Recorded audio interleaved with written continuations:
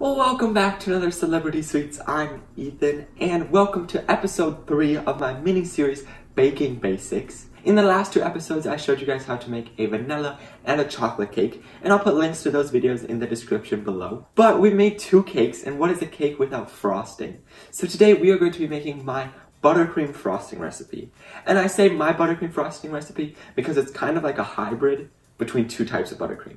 If you're not familiar, there are 3 types of buttercream frosting. Italian Meringue Buttercream, which is egg whites and a hot sugar mixture. Then there's Swiss Meringue, which is basically the same as Italian, just a different process.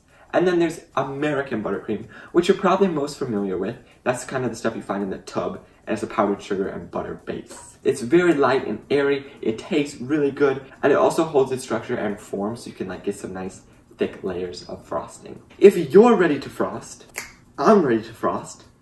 Let's get started. This frosting is an Italian meringue and American buttercream hybrid. So meringue means that the eggs are whipped to peaks. So that's what we're gonna start with.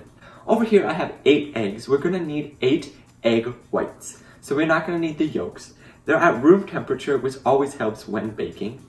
And I've also got a stand mixer. You don't have to use a stand mixer, but whenever you're making meringue, we're going to be beating things for a long period of time, and you're kind of just going to be standing there. Start by separating out your egg whites and egg yolks. We'll only be needing the whites, and add those to your stand mixer. Once you've separated out all of your eggs and your egg whites are in your stand mixer, now we want to beat these up until we start to get a soft peak. I've got a whisk attachment on here, and that's what's going to help us do this. Beat on medium-high speed until soft peaks start to form.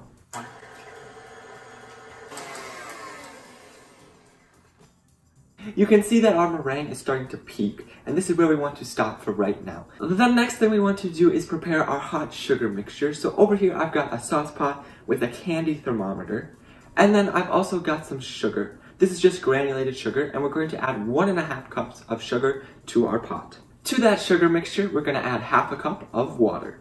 Now take that sugar mixture over to the stove, and on medium-high heat, cook it until it starts to boil. Once it starts boiling, make sure to read your candy thermometer and remove from the heat once at 210 degrees Fahrenheit. Slowly pour your hot sugar mixture into your egg whites, beating on high speed for about 6 to 8 minutes or until peaks begin to form again.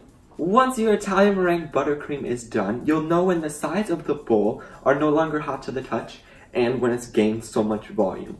The next thing we want to do is add in some butter. This is a pound of butter, or 4 steaks, or 2 cups, however you want to look at it. And now we're going to slowly add in our butter, a little bit at a time, until the frosting becomes rich and creamy. Our butter has been whipped into our frosting, and this is pretty much Italian meringue. So if you wanted to stop right here, you totally can. This is an Italian meringue recipe. However, I'm going to add some vanilla extract, and this vanilla extract is actually clear.